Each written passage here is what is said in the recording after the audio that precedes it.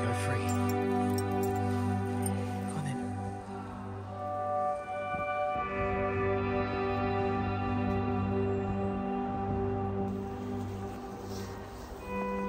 What up, beautiful humans? Back once again with a useful, hopefully a useful YouTube video for you. I was thinking, just about to start this dog walk, and I was just thinking, like, I've always had this desire, this drive to be useful. To be, whether that's coming from like a place of wounding where I'm like, I feel like unless I'm being useful, then I don't deserve good things, or I don't deserve attention or love or whatever. Just want to be useful. Like, sometimes some of our best traits come from wounding. Like if I don't feel like I'm being useful, then I'd get a bit uncomfortable. I feel like I should be doing something with my life. I feel like I should be helping someone somehow, even if it means completely bypassing the way I need to help myself sometimes. Anyway, I like to be useful, so I like to think that my videos are useful. And when I first started this channel years ago, I was like, oh, my videos are useful because people tell me that they're inspiring. And people get inspired to pick up a camera and find the beauty in life, you know, which is another way of sort of thinking, like, it's just looking for good stuff, staying positive. And because I was constantly looking for beautiful stuff in my life, I was finding lots of reasons to stay positive. And that was how I felt I was being useful in those videos. And now there are elements of that, but as I find myself now in a season of kind of like rest, where I'm not doing this crazy travel, and I look on the internet anyway and like see all these other people going to incredible locations with getting these incredible drone shots, and it's all over Instagram. It's just bombarded with like incredible content that I can only dream of creating, even in like the peak of my film career, you know. And so I'm like 36 years old, coming up to 37 years old in March, and I'm like resting. I no longer have like this need to like constantly be busy the whole time, because I actually really got burnt out from that. So now I'm like in a season where I'm like just starting to feel into what it would be like to go about life in a more sustainable way. And through these experiences that I'm having, I'm sharing them because I think they're insightful. Well, the insights that I'm having I think are useful. So it's just a different kind of being useful. I think we all want to feel useful to a certain degree, but I think one of the most useful things that we can do is take the experiences that we're having and not try and necessarily, like for me, I'm having these loads of different experiences over the last few years about understanding the mind, understanding energy, understanding what it means to be a human being, what it means to create, what it means to be a creator, what it means to feel really deeply and be sad and grieve and be angry and be blissed out and be on a journey of seeking to be more intimately connected with other people, with myself, and just sort of going on like a soul's journey, like soul seeking, I suppose some people might call it. And that's for me. That's for me in my life. That's where my path has taken me. That's where my subconscious has taken me. That's where my soul is leading me, to really discover and reveal who I truly am more and more, as I allow my life to sort of reveal itself to me rather than try and control it the whole time. And I've had a lot of really beautiful experiences over these past 4 years, which are not the sort of experiences that I've previously shared about, like crazy waterfalls that I've traveled to, or being famous on the internet or whatever these other travel-y experiences are, these like YouTube-y experiences. These experiences are like soul experiences. And these kinds of experiences, you can't really, you're right, you can't really explain them. And I'm sure you've heard me try.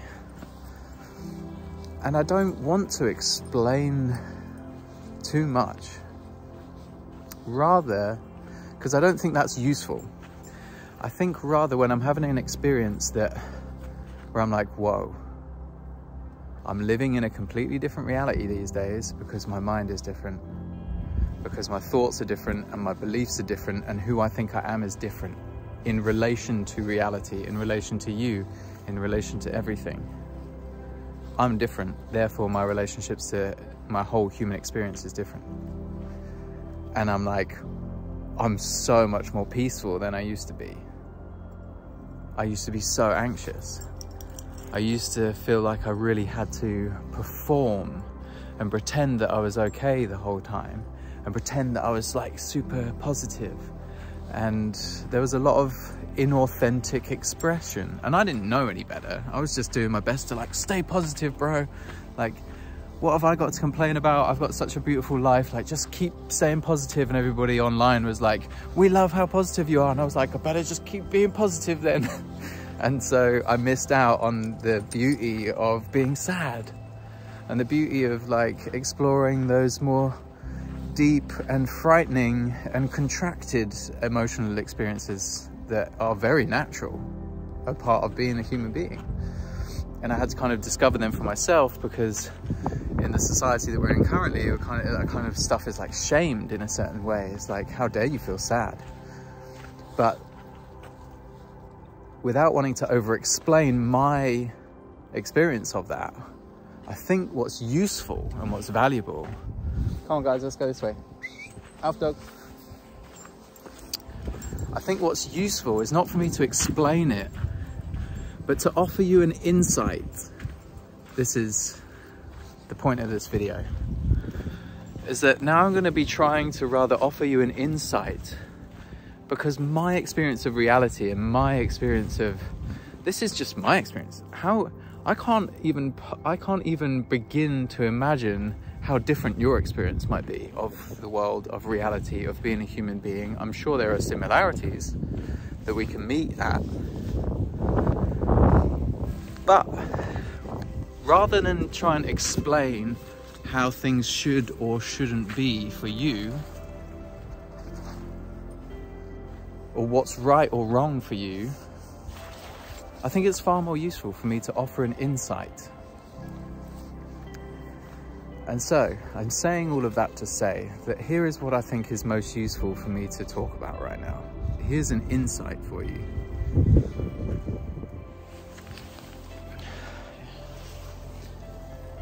Being a human being isn't all about being happy the whole time.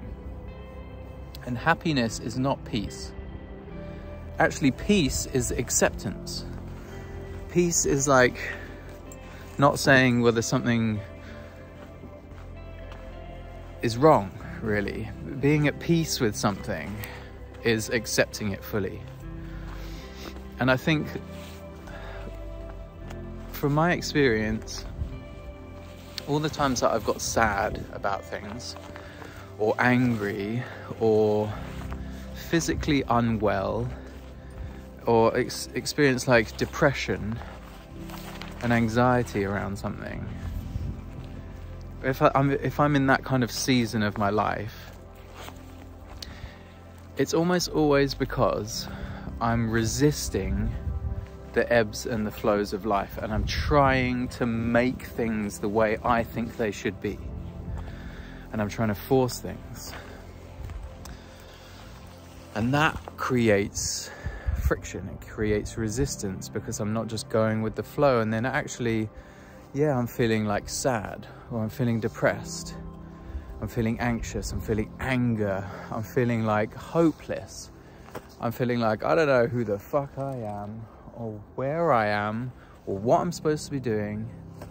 And that feels uncomfortable in a society that just projects this like false sort of ideal of knowing exactly what your career path is meant to be and sticking to one thing, and you should have all your shit together the whole time. And so like, it's really easy for a psyche, for our minds to like trying to navigate this human experience. It's really easy to get caught up and think that something's wrong.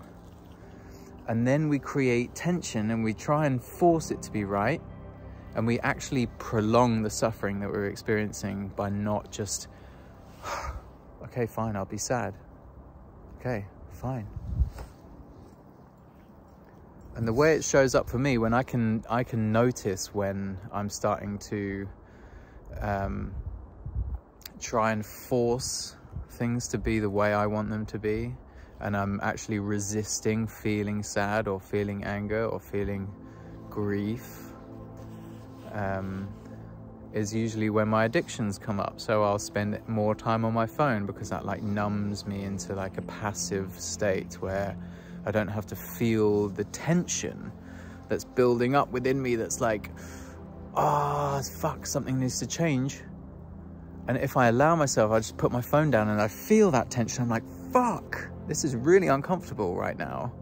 If I don't have a beer and I don't smoke weed and I don't smoke a cigarette and I don't watch Netflix and I don't do all of the tactics that are helping me to cope with the discomfort of existence, and I actually sit in the presence of the discomfort of being a human being, that's when I get to the boiling point and it bursts over, and then I actually fully feel the emotion that's been trying to come through me for maybe weeks, maybe months, maybe years, maybe for your whole life. There's been that emotion that's been trying to come through.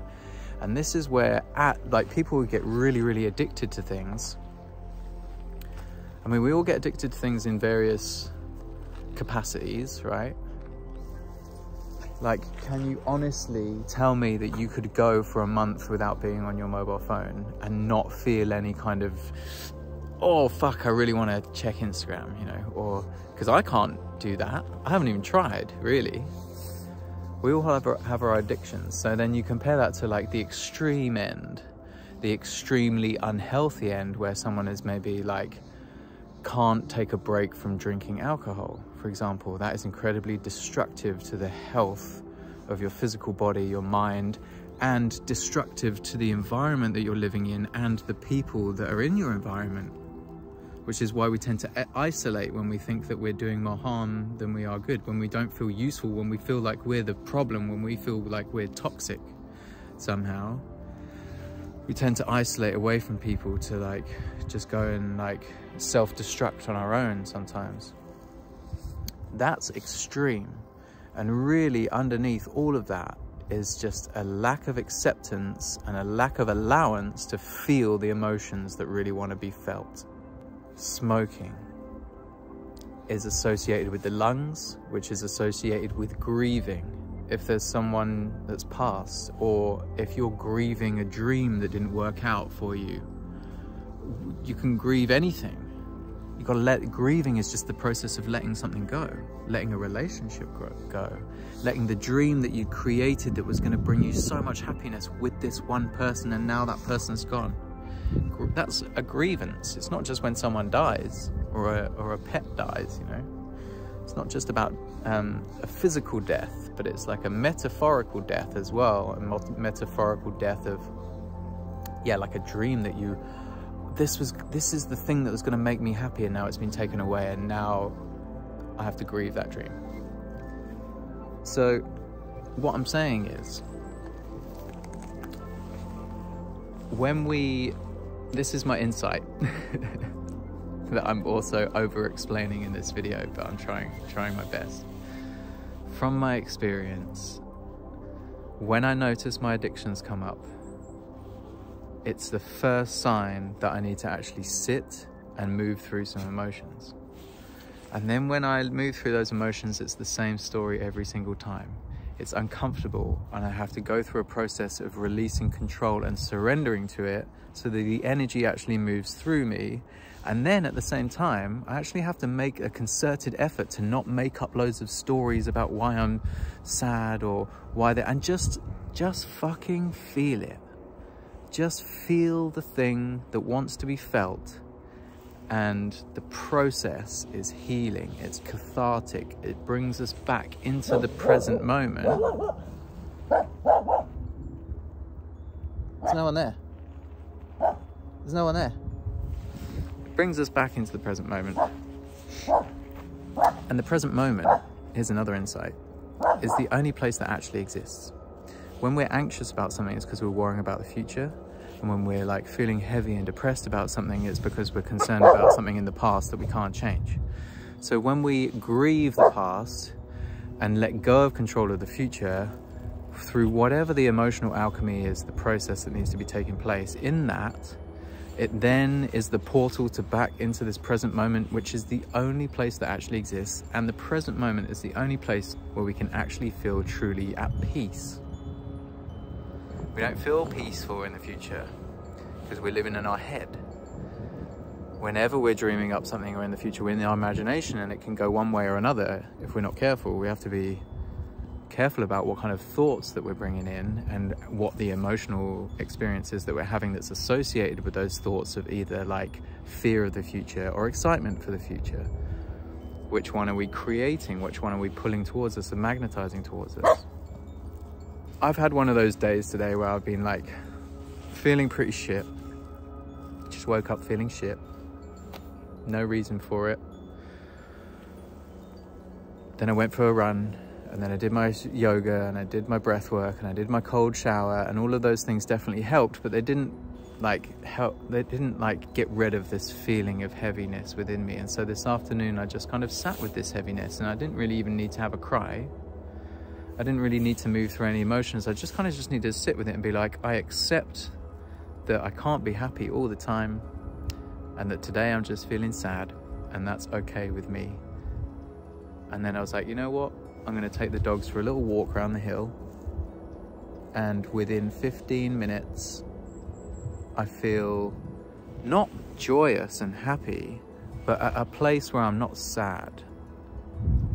And so I'm reminding myself, and anybody else who needs this reminder, that that's just the cycle of life. That's how we can't expect to be blissing out and happy the whole time. It doesn't work like that. It'd be weird. But to not get caught in a downward spiral and get into these depressive seasons and states is a case of us actually letting go of control and not trying to hold on to a particular feeling of happiness. Just, it comes and it goes. It comes and it goes. The sadness comes and then you feel it and then it goes again. But if the sadness comes and we're holding on to happiness, anxiety builds, and there's you're feeling one thing inside, but you're like pretending to everybody that you're okay on the outside, and the disharmony between those two things is what causes anxiety.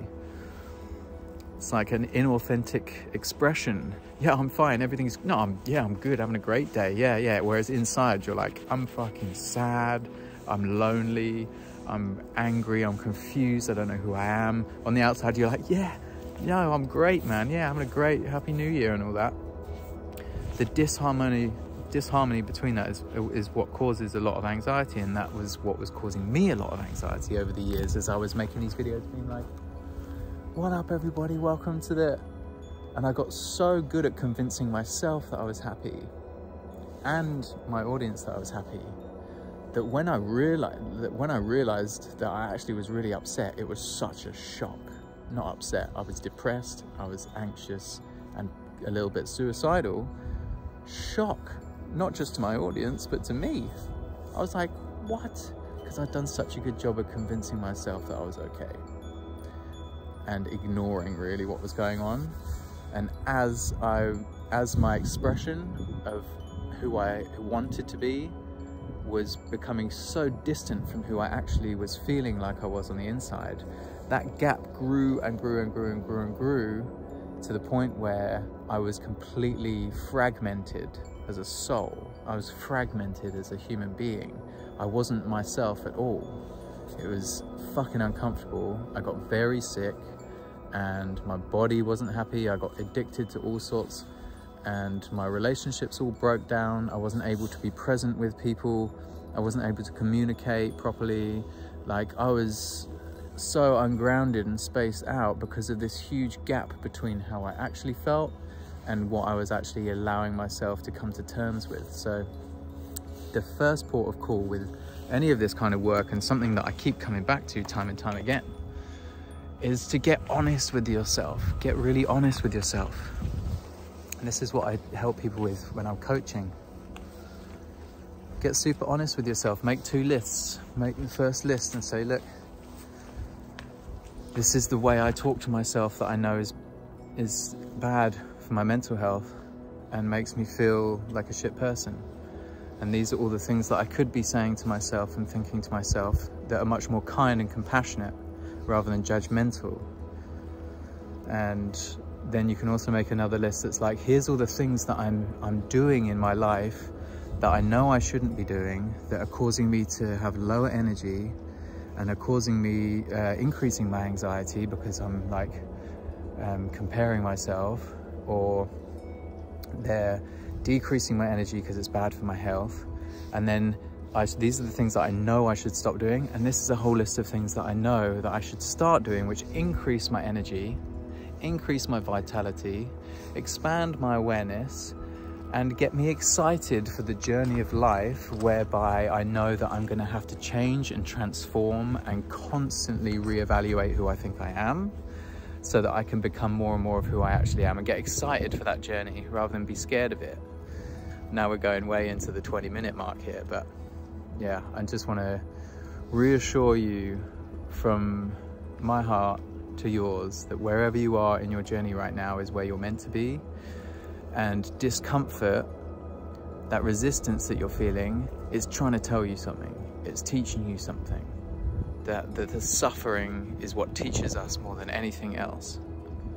So if you feel like you need support with anything like this, any kind of transformation, I help people kick their habits. I help people let go of old self-destructive ways of thinking and behaving, and incorporate over time the easiest method to creating new habits that are actually really healthy and can help create a foundation for yourself that you can build on and experience more happiness and more bliss and more joy, but not to avoid all the sadness. The whole thing is part of the package of being a human being. But there are easy ways with support of getting to the places that we want to be in terms of like inner peace and contentment with who we are and our lives, and all the changes that might need to take place and all the transformations that might need to take place in order to get to that place.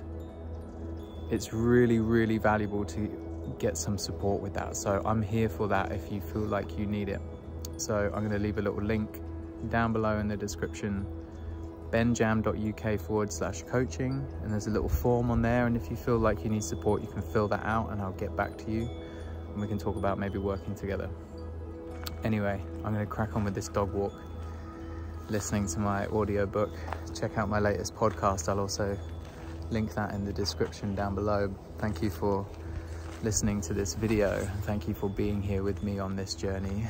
It's so magical and wonderful, and I feel like 2023 is really going to be such an expansive year. It's going to be such a transformative year, and as we continue to like really bring in the experiences that we know we came here to have, and that we bring in the love that we know we came here to experience, and have a fucking good time here on planet Earth for the short period that we're incarnated here. Let's crack on with it. Let's go. I'll check you guys real soon. Peace.